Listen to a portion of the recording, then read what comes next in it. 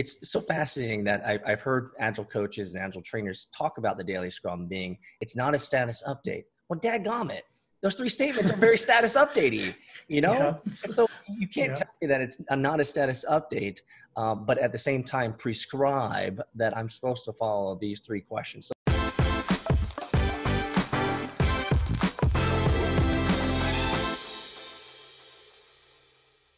welcome, everybody, to another episode of Real Agile RBS. I'm your host, Peter Saddington, with my great colleague and friend, Bob Hartman at Agile Bob. We love answering all of your frequently asked questions around Agile. And today we're going to be taking one that many of you guys know about, the 3 questions in the Daily Scrum. So let's just put it out there. Are the 3 questions from the Daily Scrum, is it Real Agile or BS? What say you, Bob? Well, let's define what we're talking about first. So in Scrum, obviously we have a daily Scrum, and during that daily Scrum, you're supposed to ask 3 questions, or at least the old way was to ask these same 3 questions, which were, what did you do yesterday? What are you going to do today? What's blocking you? What are impediments that you have? Those kinds of things.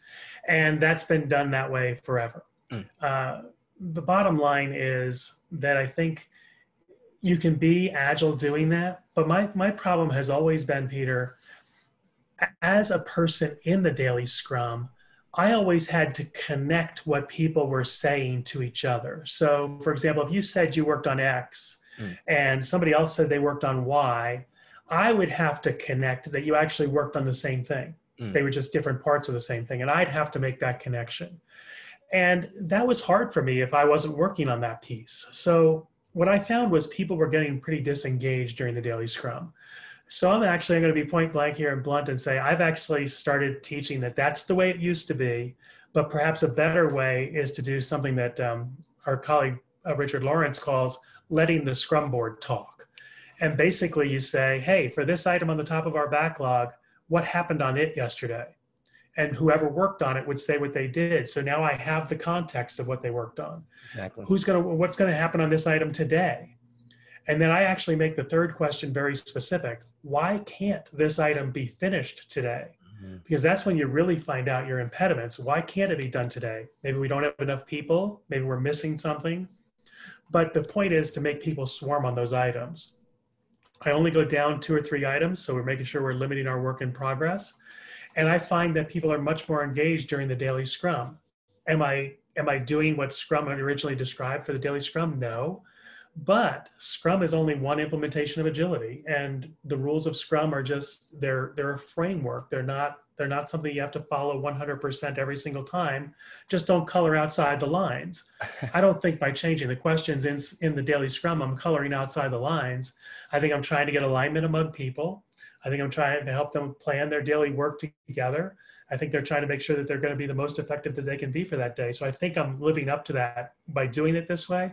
And just the results I get from teams is just tremendously more positive. So I'm going to say changing the 3 questions can be Real Agile. If you change them to, hey, what'd you do yesterday? And what'd you have for dinner? And what'd you have for breakfast? Then no, it's not going to be Real Agile. But as long as you're changing the questions to maintain alignment, to maintain the effectiveness for the day, and to help everybody understand how they're going to work together for the day, I think that you can change the 3 questions to be whatever you want. Oh man, I'm really, Bob, I tell you, I'm really happy that you said all that, because that's basically where I am. Whenever I go over the Daily Scrum, I kind of talk about it tongue in cheek, because it's so fascinating that I've heard Agile coaches and Agile trainers talk about the Daily Scrum being, it's not a status update. Well, dadgummit, those 3 statements are very status updatey, Yeah. And so you can't tell me that it's not a status update, but at the same time prescribe that I'm supposed to follow these 3 questions. So that's generally how I enter into the conversation around Daily Scrum, is that it is not a daily stand-up status update. It should be more around 3 things, which I like to highlight: alignment, engagement, and context. The key at the end of the day is to make sure that the team is aligned. Are we working towards the same goal? And so one of the things that I bring up there is, use a wallboard. I love the fact that you said that. A wallboard gives us alignment.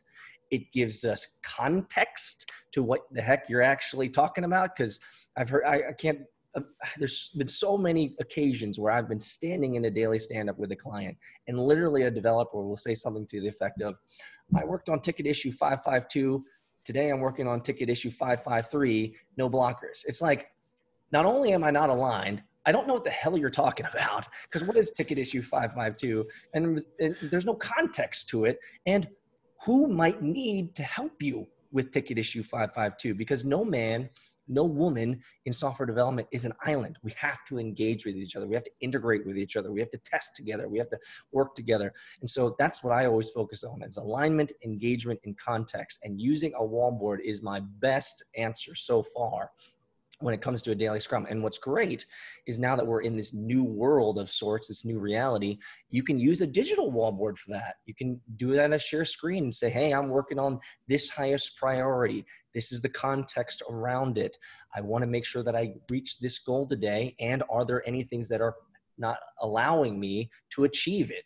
And so you can actually state all those things about what am I working on, giving context, making sure everyone's aligned on it, and making sure that other people know that, hey, I'm working on this and I might need Susie or Sally or Jim to help me with completing it today. And you can do all of that in less than about a minute and a half each.